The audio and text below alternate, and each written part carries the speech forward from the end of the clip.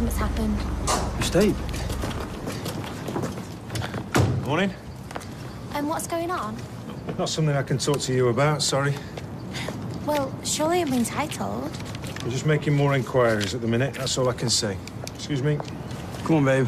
No point wasting your time. Well, now they've got him, they couldn't care less about me. You know what really gets me? He's won. Ches, he's dead. I wanted him to go through what Fizz has. Months in jail, waiting to go on trial, having to face up to it in court and then the rest of his life inside. Well, at least he did the right thing by her in the end by confessing everything. It's bound to get Fizz off, innit? I'll get it. Yeah, well, he shouldn't have found her guilty in the first place, so... Ches, it's the police. Can we come in? Yeah, I suppose. Sorry to bother you. Have you come to apologise? Tell me that my sister's coming home. We're here in relation to the statement made by your late brother-in-law. The items he said he'd hidden. Well, don't you need a search warrant? Ches, if it shows John was telling the truth, it's going to help Fizz. What is it you're looking for? A hammer. And Charlotte Hoyle's handbag. Stape said he'd hidden them in the outside toilet. I met him when I was 13. He was dead old. 19. A DJ. All the girls fancied him. But it was me he liked. Don't know why. You'd known him all that time? I got taken into care again. So I moved schools. John went back to uni. It sounds daft, but I always knew that I'd find him again. And I did. 4 years ago.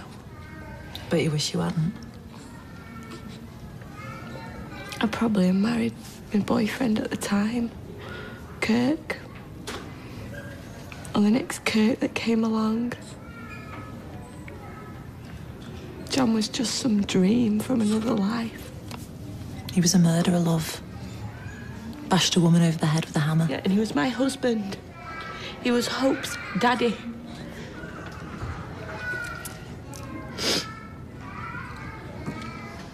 They will show the court his confession, won't they?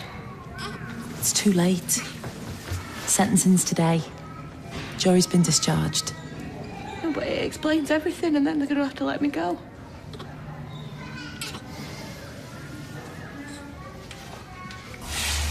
Corrie, you're not supposed to be up. I was bringing you this in bed. You want to go back up? Nah, it's dead sweet, but I'm here now. You're not having some? I've got to go to work, babe. I'll see you later. Morning. Morning. You ate toast in bed. Crumbs drive you mad. He was only trying to do something nice. Oh, he's so full of himself. He don't have a clue what's going on, does he? He might come back. I hate this. You know, Lloyd takes you in despite how he feels about you, and we repay him by sleeping together under his roof. Felt right, you said. Lloyd doesn't deserve it, though. He doesn't deserve you pretending you love him either. I don't know how I feel. If you weren't ill... What, so you slept with me because you felt sorry for me? No, of course not. So it's because you love me? I don't know. It's not as simple as that, is it? It is for me.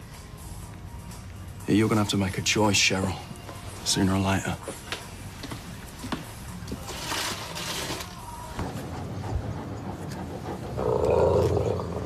Sure he's all right? Scared of him? Well, too many raids where there's dogs. Docile 1 second, teeth in your leg the next. He'd have you if I wanted him to. Ches, that's horrible. Thinking that's been in there all this time. See? He was telling the truth. Looks like it. So they'll believe Fizz now? Have to go to forensic examination, but let's put it this way. Won't do a case anyhow. Morning. Oh. Moving day, is it? Oh, bits and boxes. Oh, van full. And that's after a major declutter. Very posh, eh? Removals in a suit. No, Julie's flying solo this morning. Halloween assembly. The perils of trick-or-treating. It's just a bit of fun, though, isn't it? I have nothing against fun until it becomes E-number hell. Well, I tried to give them some fruit once. Oh, the things they called me. But I never knew 5-year-olds knew that sort of language. And tomorrow, when they're coming down off the sugar-induced high... Ah, well, at least you'll have a cosy little love nest to come home to. Bijou. Sounds much nicer than little. Yeah. Well, I best get this back to Carla, eh? A bacon butty. Don't want it to go cold. I'll see you in the afternoon. Try. Oh. Hey, Jez. All right. I saw the police car at yours. What's happened? Stape's dead. No, love. I could have been in that car with him. Come here. You know, no matter what he did, it was still a terrible way to die. On the run, scared, guilty, full of remorse. He murdered people. He was a liar, a conman. Don't waste your sympathy on him. He took a lot of people in. Very plausible. Well, let's just hope now he's finally told the truth. The police believe him. Oh, it's so pretty. Do you reckon? No, that one's nicer. Have you seen how much it is? Yeah, well, don't you think I'm worth it, eh? Well, we can't afford to at home. Yeah, well, you said we needed matching ones. Oh, I see. So you get an expensive ring and then I end up with something made out of brass. Yeah, well, it's still look lovely on you, look. You've got beautiful hands. So cheap. What are you two up to? Now? Soph, make us a coffee, will you? I'm going to be late for work. Okay.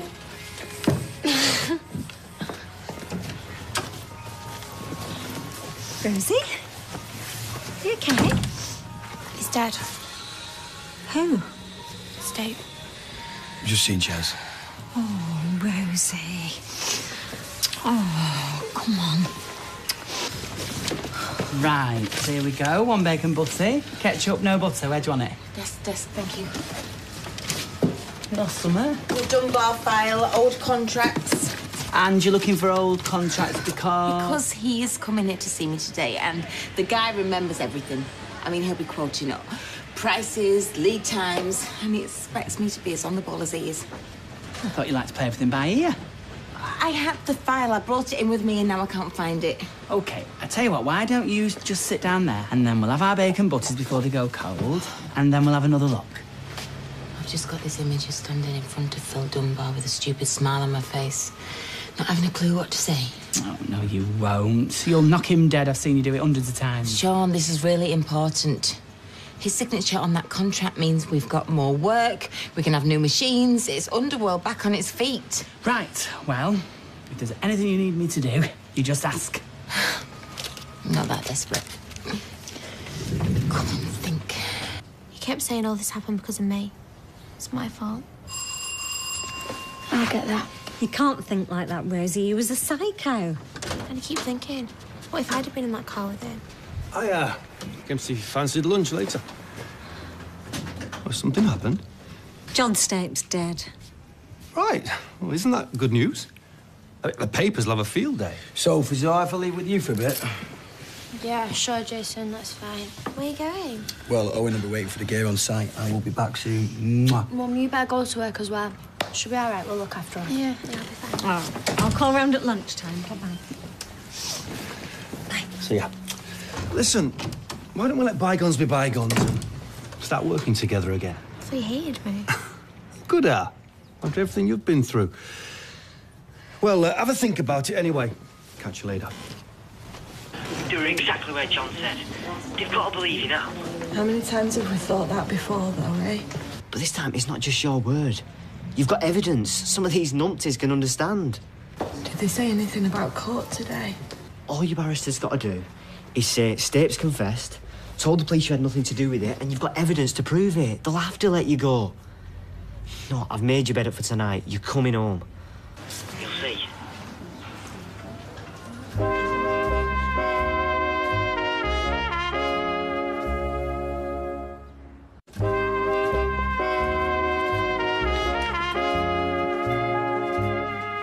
Yeah, well, there's one good thing to come out of all this.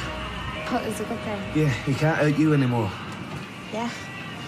Every time I close my eyes, he's got me back in that flat. Yeah, well, forget about him now. Get on with your life, start doing stuff you enjoy doing. Put it all to the back of your mind.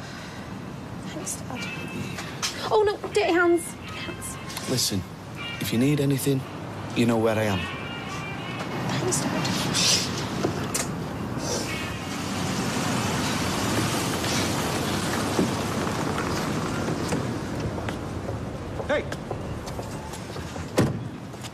How are you doing? Yeah, I'll be okay. Excellent. Had any thoughts about us working together again? Not really. You know, it might do you good. We're getting out there again. Can I have a think about it? It's for your own good, Rosie. I know how sensitive you can be. You don't need to dwell on what you've been through. And, well, as it happens, I've been talking to a mate of mine at the Gazette. They'd like to do a story on you. My kidnap ordeal with a serial killer. No way. Look, it's human interest, big time. They'll do a proper spread and a photo shoot. Jeff, it was horrible. I just want to move on and forget about it. It might be good for you to tell your story. Then people will appreciate how you're bouncing back. No, not letting really this, not letting this psycho destroy your dreams. I don't think so. Look, I'll make a few calls.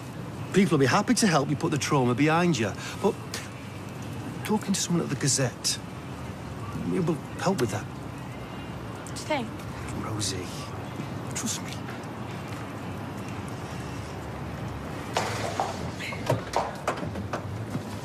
Now then, bud.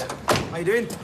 Okay. I'm after a favour, mate. Yeah, well, there's not much work on, pal. No. You're flat. It's still empty. Yeah, well, try to sell it out. I just wondered if I could move in there for a bit. It's a nightmare living with Sharon and Lloyd. Yeah, I'm sure, but You can imagine what it's like being there day in, day out, watching them play happy families. Yeah, but it's tough.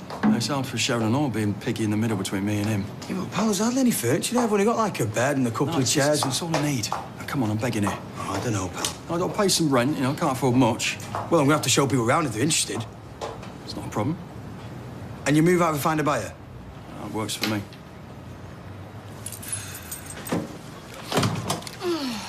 I'll get that. 43 boxes and bags. And you turn up just in time for the last thing. I'd have been here sooner, only I had to deal with a tantrum in year 3. Couldn't the teacher deal with it? It was her having a tantrum. Tough turn, this. And when the run to Christmas starts, whoo-hoo. Hiya. Are you moving in? Yeah?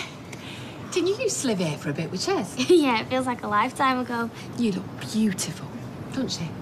The very definition of blooming. Thank you. I don't feel like it. Enjoy the flat. Oh, thanks.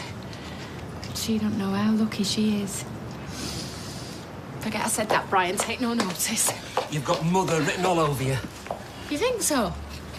You're not averse to children? I'm certainly not averse to making them. Mr. Packham. Got to be in work soon. Then why are we wasting our time standing out here? Oh, the van. Look, the van. You never know. Left-hand pocket.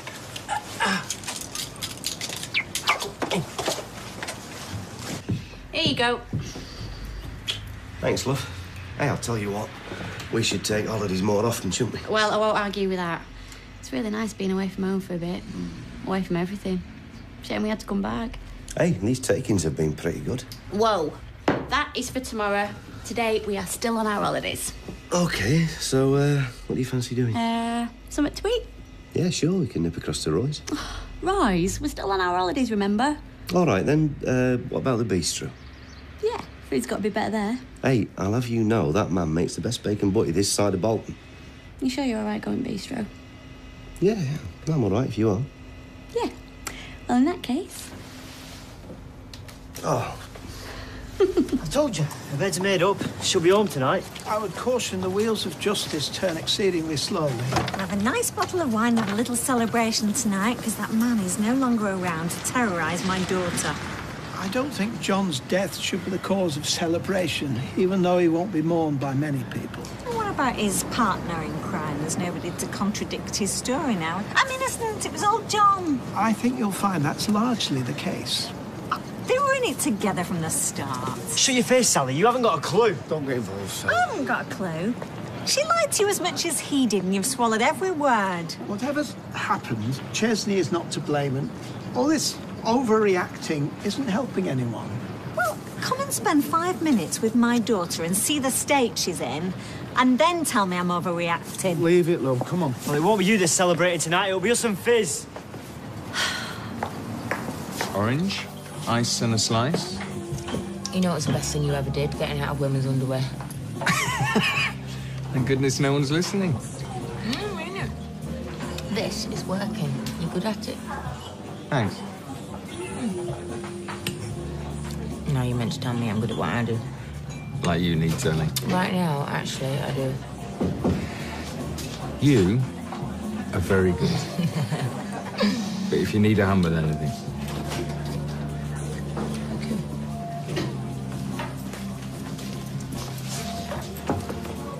Hi, something up?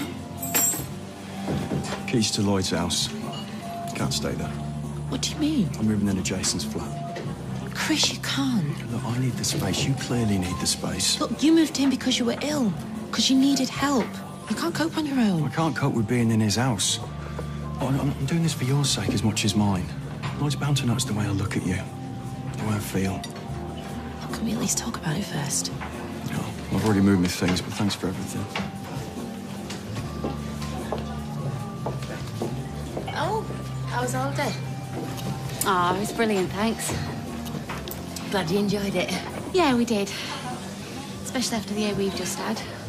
But we decided to put it all behind us. Fresh start. So we thought we'd come for a meal. If that's all right with you. Yeah, no problem. Right, yeah, in that case, we'll have a white wine and a lime and soda, please. Is it okay if I finish? Yeah, look, if you need a hand with anything. So, how was Cornwall? Yeah, lovely. Even at this time of the year. Yeah, especially this time of year. It's nice and quiet. Yeah, and all that fresh air did for our Si. He was in bed by 8 o'clock most nights, which meant that we could have a few cosy nights of our own, didn't we? Well, that's really nice for you.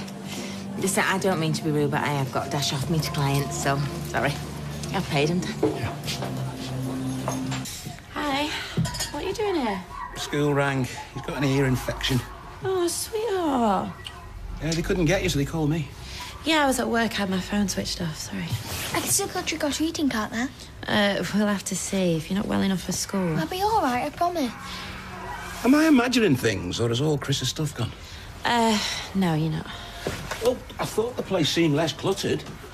So... He's moved out. Dad has? Yeah, only across the street, just to Jason's flat. Did you make him? No, of course not. Russ, we took him in because he's ill. We're trying to look after him. Can I go and see him? Maybe later. Why don't you go and have a lie down, try and feel better for trick-or-treating? So, what's this about? I don't know. Nothing to do with his illness. Making him irrational. I thought you'd be glad. I can't deny that, you know. I get me house back. I get you to myself. Suits me fine.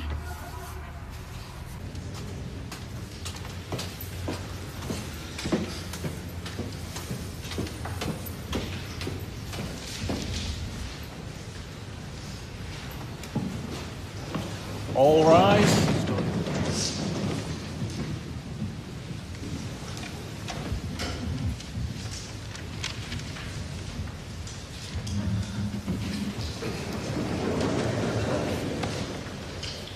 Miss Taborn? My lord. Fiona Stape is not a murderer.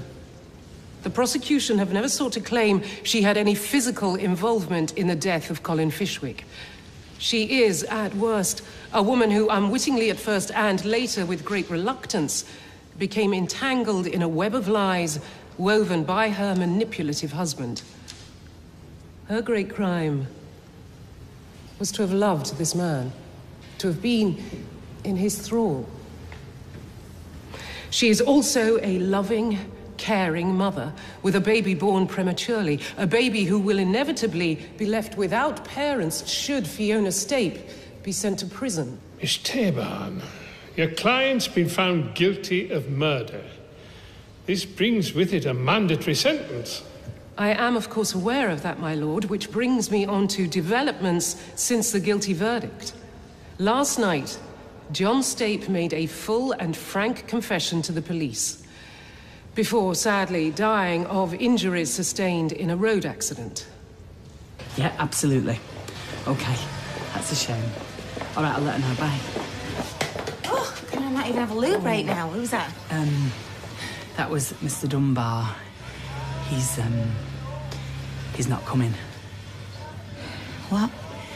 He said that there was no point because Frank Foster has offered him a much better deal. So he's on his way there now. You are joking. Right. Thank you, Sean.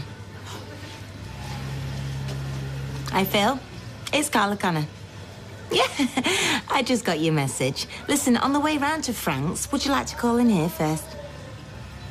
No, of course it won't be a waste of your time. We're both too busy for that, aren't we?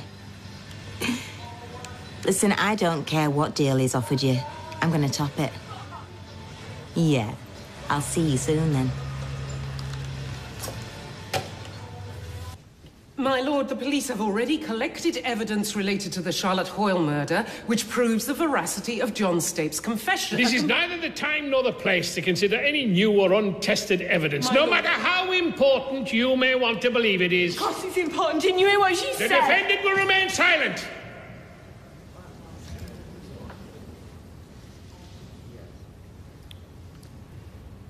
Fiona Stape.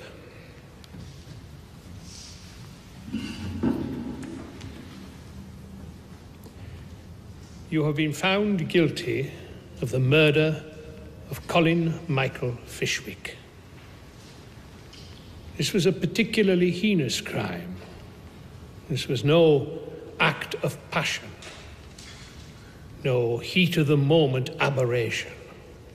I have no option but to sentence you to life imprisonment. And the minimum you must serve is 15 years.